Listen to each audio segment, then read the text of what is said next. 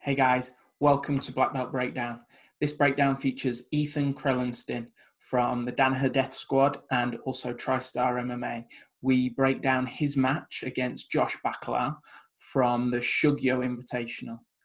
Guys, I've been looking at the analytics and we've had 3,000 views on the channel, which is amazing, absolutely amazing. Thank you all for supporting. If you like this video, please make sure that you like and subscribe. We've got about 320 subscribers now, so we're looking to boost that up so we can get the bigger, even bigger guys on.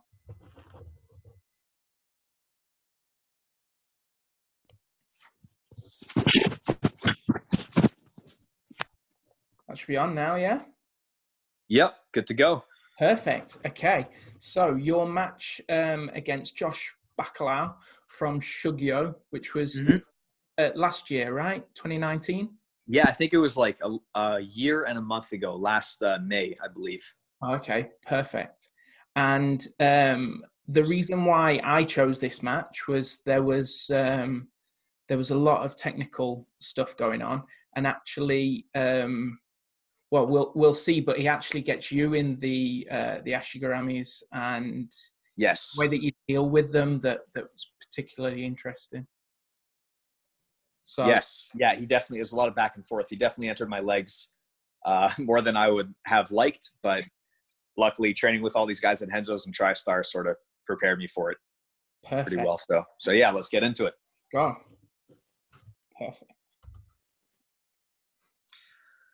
So yeah, we get started. I sit guard.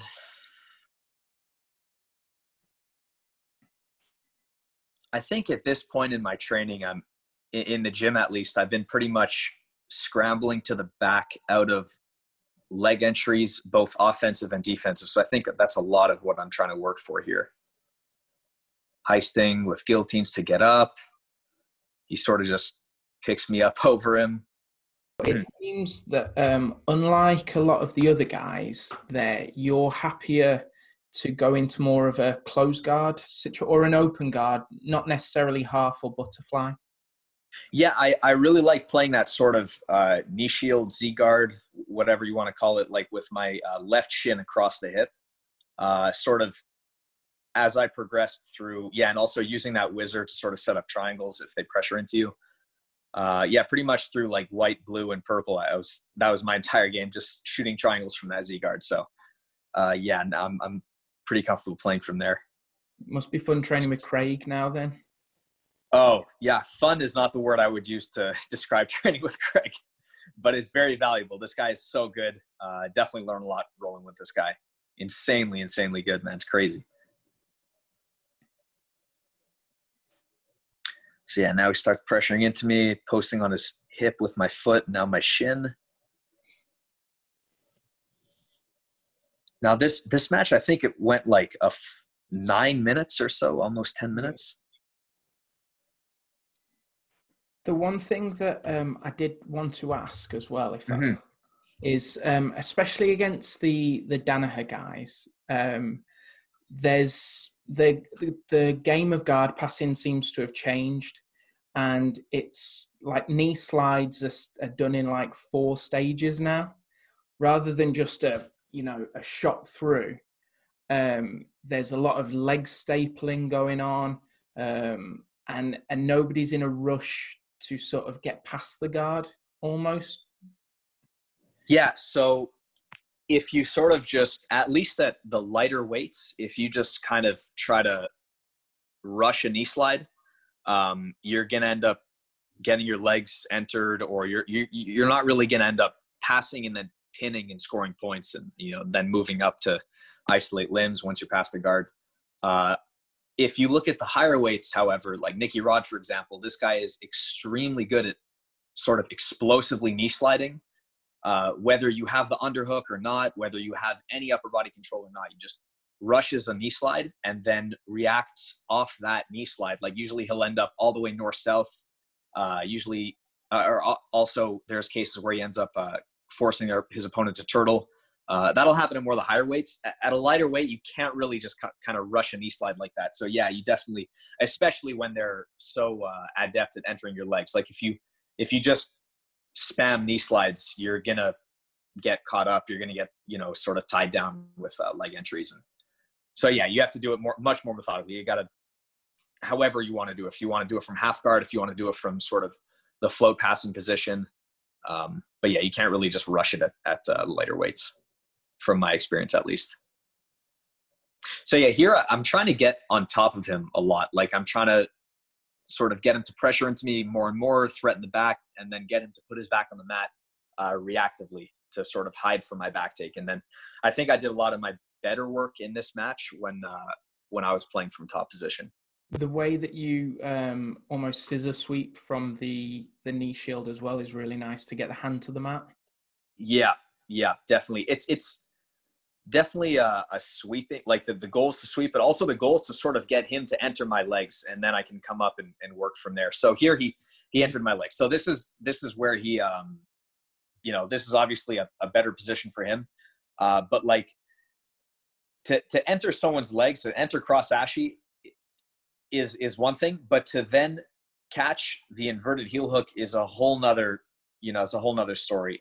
If you are going with a guy who really doesn't have any idea of hiding his heel or awareness of the secondary leg and, moving your hips in the right way and freeing your legs methodically, then it's pretty easy to catch the heel. But if you are in this position, like, 20 times a day, like we all are, then it gets pretty hard to actually catch the heel once you've caught cross Ashi or inside Sankaku or 411, whatever you want to call it. But yeah, it's still a lot of steps left to go through. Yeah, I put my left knee behind his hamstring here, and he just back steps, and yeah, and I'm trying with my other leg here to sort of free myself before it gets too deep, but it got deep like immediately, so I'm just sort of chilling here until he lets go. So here's all right. So right now, if you look, my left leg is the one that theoretically would be inverted heel hooked, right? My left leg, and my right leg is crossed over my left leg, I believe. Yeah. So this leg here, this foot is the primary leg that's going to be broken if he catches my heel, and this other foot is going to be helping him control my entire body. Really, it's like sort of gives him an anchor on my hips, the directionality of my hips, where the rest of my body can turn. So once I get caught in this position, you're still calm. It's not really, it's definitely an offensive position for him for sure, but it's not like he's, that deep in my opinion. There's still a lot of work to be done. So what I'm thinking of here is just wait for him to advance a little bit, wait for him to progress, to start to reach for my primary leg.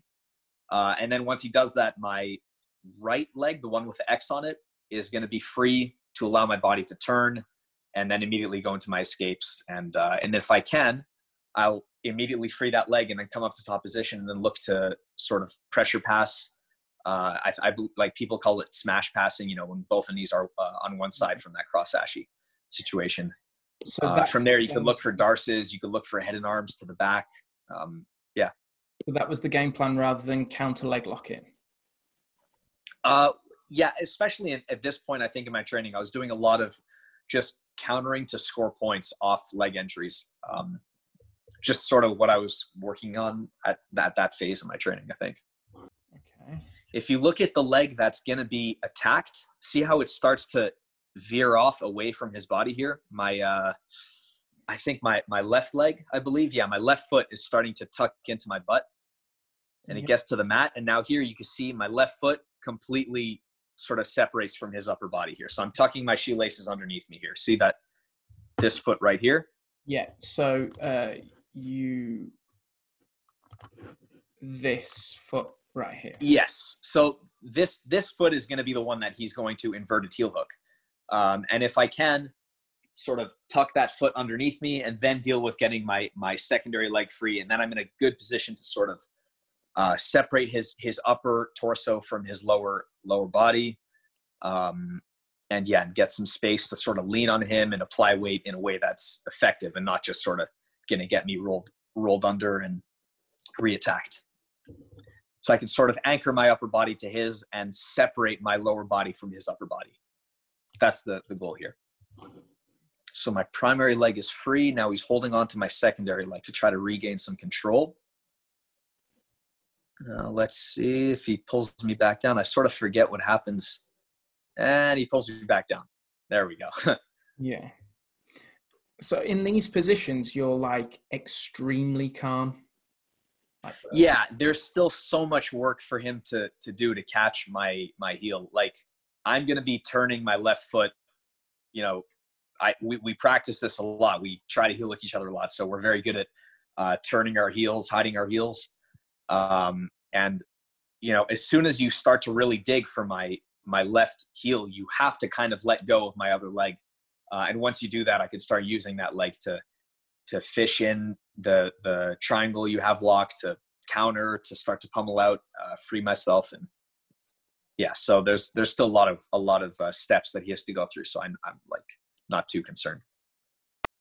Yeah, I mean, here it looks like he's trying to ankle lock my secondary leg, but it's going to be hard. And here I tuck my foot under, and I'm sort of just messing with his grips here. Okay, now he graduates up, and he's starting to look for upper body control here. This grip around my lat, around my far lat, what he's looking to do is get chest to chest, get past my elbows, and get his see how his left arm here is sort of laced through my two legs. So he's trying to crush my knees away from him and cross face me with his other arm. Yes, exactly. So this arm here with the arrow is starting to lace my legs in order to point my knees in the other direction of his body, so away from him.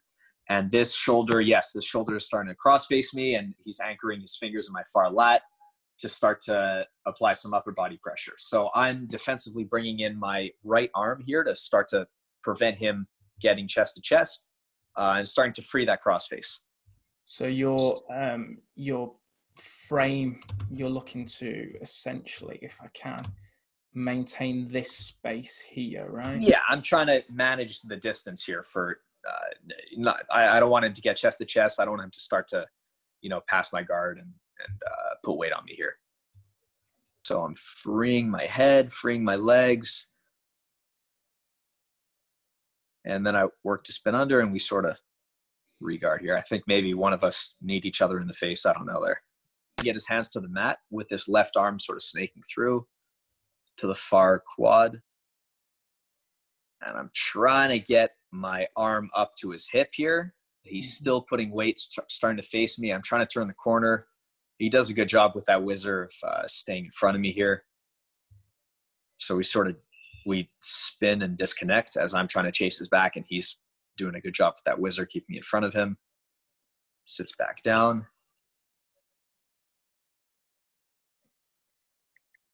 He took an ankle lock grip, and he was thinking of sitting back, and then just sat back on it. I sort of just nudged him over. Here, this is a good spot. So he's playing a reverse X guard, right? He wants to enter on my left leg again.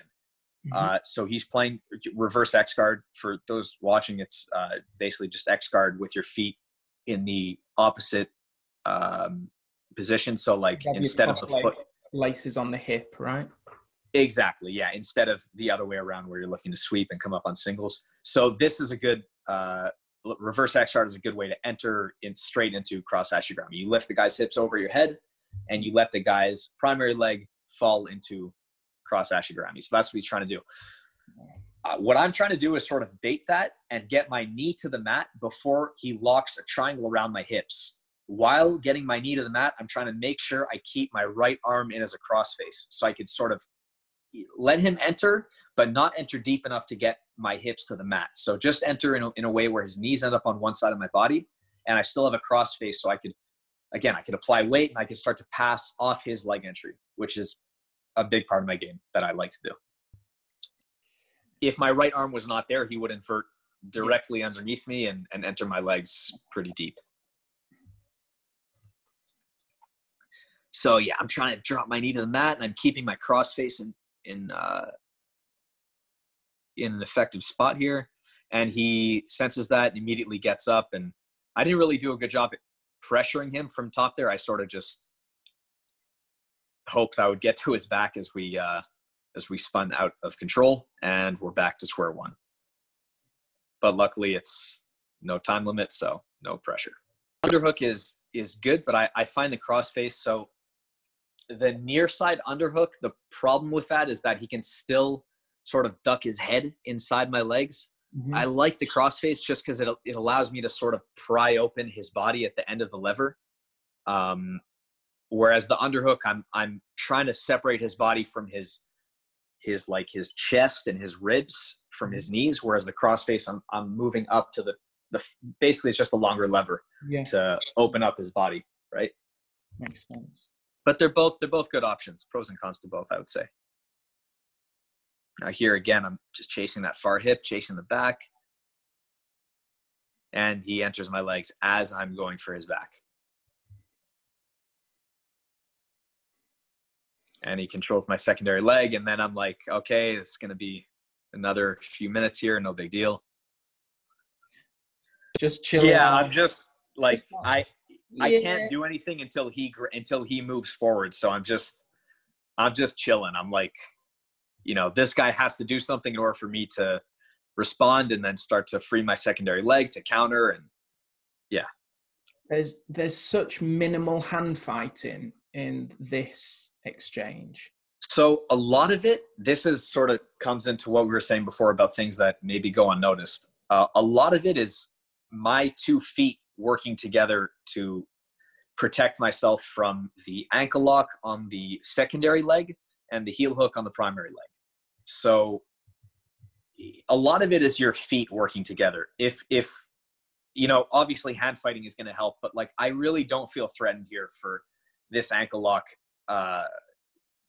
You have to do a lot more in order to actually get a break from this position to get an ankle lock break from this position. You have to do a lot more. What I would start to do is maybe put in a butterfly hook with his left leg behind my right leg. Then you could start to manage distance. Then you could start to put some counter pressure on my secondary leg. But if your leg is busy wrapping up my primary leg, if his left leg is busy sort of helping his initial grip, right, his cross Ashi Garami grip here, it's going to be really hard to ankle lock that secondary leg. So with only this hand, figure 4 construction here, it's not going to be super threatening for breaking my ankle here. So I'm not too concerned. When we do situation from this position here, as soon as, at least from my perspective, like, I'm waiting for him to try to transition to that underhook grip, like you're describing, to start to create, distance between my 2 feet. And then you can start to look for that inverted heel hook. But as soon as you let go of that ankle lock grip, I am ripping my foot out of there, pummeling it inside his legs here to start to escape the position. I'm not going to sort of wait for him to transition to that underhook grip. And I think he maybe felt that, or maybe he wasn't confident in his ability to switch, seamlessly enough to that underhook. I'm constantly trying to sort of take my right leg out of there to start to escape. So I think maybe he feels that, and he doesn't want to let go of that ankle lock grip. Okay. Yeah. It's more about controlling the position then, rather than... Yeah. And if you try to graduate to a better position where you have the underhook, then it's in that transition where the other guy has a chance to escape. So that's pretty much what I'm waiting for. So he doesn't want to let go. He doesn't want to transition because I might escape. So he's holding on to this Achilles grip where there's not much threat. And I think he feels that he's not able to threaten me with this grip here. I would definitely go like a sort of a wrapping grip around my knee there, my right knee, and then put like a good bend in my leg in order to get my ankle above his left shoulder, right? Because to thread through this left arm. But again, as soon as he starts to do this, his hand is going to come close enough for me to hand fight, to peel that hand off, and I could start to free my secondary leg. Now here he's starting to look for that Estima grip here. It's really hard to finish this without losing some control on my primary leg. And then there we go. Secondary leg free. I start to pummel in, and the position's lost. So he seemed to give it up relatively quickly as well. Yeah, he didn't really chase it too much. In that position, sort of once you lose a secondary leg, if you're not on the heel immediately, you're going to either be chasing and rolling through a lot, or if you're not even close to the heel, which he was in this case, I don't know. It's going to be tough to maintain that position, because I immediately started pummeling in my other leg. So you sort of start to be in danger yourself there if you let that happen. But often what I'll try and do is sort of get like a seated slide by. So if I sort of scoot my hips out to the left and sort of shuck his arm over my head, I can sometimes get back takes off that, or I can get them to pressure into me and then roll through and get on top. But it definitely would be better, I think. It would be ideal, at least now in preference, it would be ideal if I had my left butterfly hook inside. But there's also a lot of variations, a lot of pros that a lot of things you can do from having this outside foot position. It just gives you a better ability to stand straight up. Okay. And start to bring your leg in back of you to pressure into him, to double leg, or to arm drag if he turns back into you. Oh, he's got the arm under. Yeah, he puts his knee up defensively. And just play it at full speed. So he gone up. Yeah, I think also I'm thinking at this point, like, I've been doing my best work on top. Like, if I stay on top, I'm gonna get to this guy's back. So I'm just applying pressure. I'm threatening head and arms. I'm getting underhooks. He's doing a lot of work here, pushing me off him. I start to hip switch pass. So that was good, actually. If you go back for a second there. Yeah, right here. So I sort of, he's looking for that X guard, right? Mm-hmm. And now I start to separate his head from his legs, and I start to hip switch. So my left leg here is the only thing holding me in guard. Okay, if I could just clear these two hooks around my left hip, I can pass his guard. So what I'm trying to do is sort of lower my chest, lower my level, and then sprawl my left hip back to strip his two hooks off my thigh. So yeah, if you play it, I knee slide and then get rid of those two hooks. And now here is pretty much him recovering the guard here. Yeah, because his legs are so close to his body there. And then... Yeah, as I extend my leg, it separates his knees from his chest. Yeah, so there's like a knee switch, and then there. Oh, man, yeah. That's so nice. Thanks, man. Yeah, so I threaten a knee slide, and then as he brings his feet together to defend, I manage to shuck his knees by, and I get a scoop grip. So now his shin is still in between us. So I pin with my left shin, and now I'm starting to apply pressure, putting in a whizzer, making sure his shoulders are staying on the mat. Doing a great job of keeping your foot free as well, just keeping the knee inside, but not the foot. Yeah, I don't want him to wrap up Ashi Garami, half guard, really anything. It's just going to sort of restart the guard passing process. So do a good job at framing on his hip with my shin. And now here he's trying to come up. He doesn't want me to settle in this guard pass spot here. This is so nice. And then, yeah, I got my trap grip, and I tried to go for a crucifix right there. And now here I get my forearm grip right there. If you see the tight waist switch to the forearm. Yeah. So you've got let's see. You've got this grip here. Yeah. So that was the tight waist initially, and I felt his hand sort of floating around there. So I immediately transitioned to the basically like it's a pinky grip, but it's on his forearm. It's not yet a pinky grip. How deep down his back is your arm? Is the bend of your wrist just on his shoulder, and you're literally just holding onto the trap, or would you be further down? So you're talking about the arm that's around his neck right now? This arm right here, yeah. Yeah. So what I try to do is get a false grip, like in gymnastics, the way they hold onto rings. I'm trying to get a false grip around like all the way around the back of his neck. Okay. Yeah. That's an interesting way of explaining the grip as well. Mm-hmm. And then from here it was the body triangle and yeah. And then luckily with that false grip, my elbow is already across his chin, so I'm immediately ready to start setting in strangles. That's really good.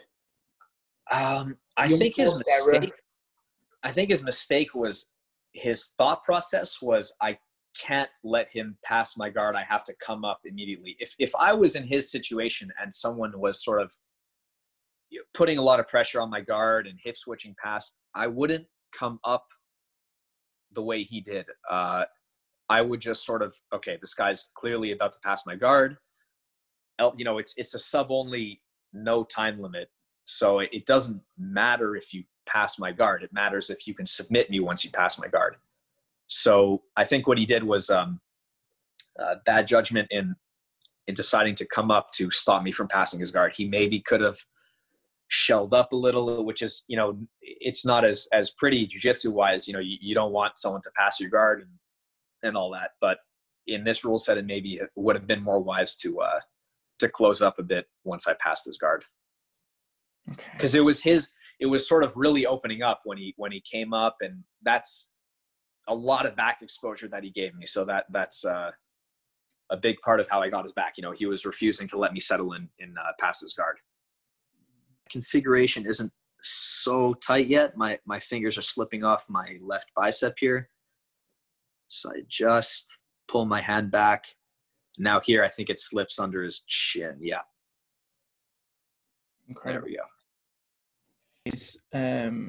Have you got any sponsors that you want to shout out or anything? Yeah, you know, Jiu-Jitsu, Roll Forever, Ouchmed. These guys been taking care of me for years. These guys are awesome.